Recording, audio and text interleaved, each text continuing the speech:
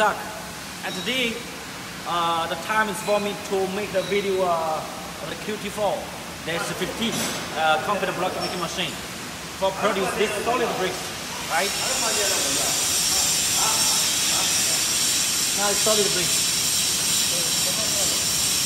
And with the requirements from our customer, and we fabricated a brick mold to be make the letters like this one. Letter is A, E, B, and also you can tell us we can do the A, B, C or C, D, E, F. No problem. We can fabricate different letters onto the mold, so you can get your logo like A, E, B.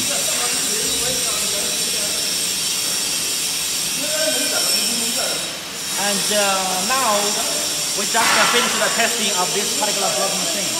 And you can see now, this part is, we call it the material feeding system. It can produce, if you would like to produce the colorful paving bricks, you have to plus this part,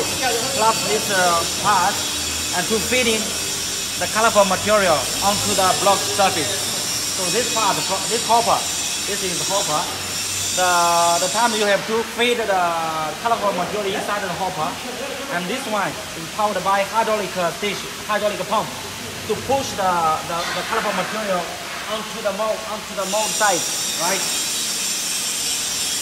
Because you know we didn't finish the painting, right? You can see the original the steel surface like the color. Okay. 对对，我得留着。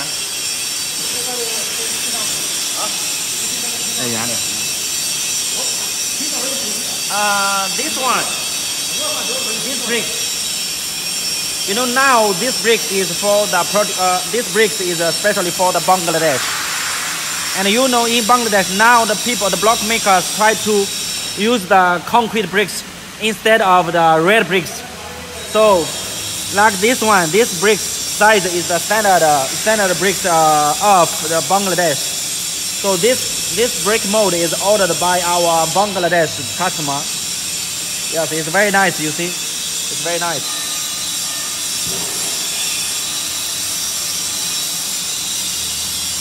You did right. Okay.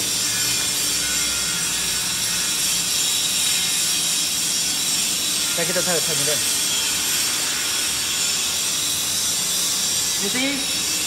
see now the bricks like this.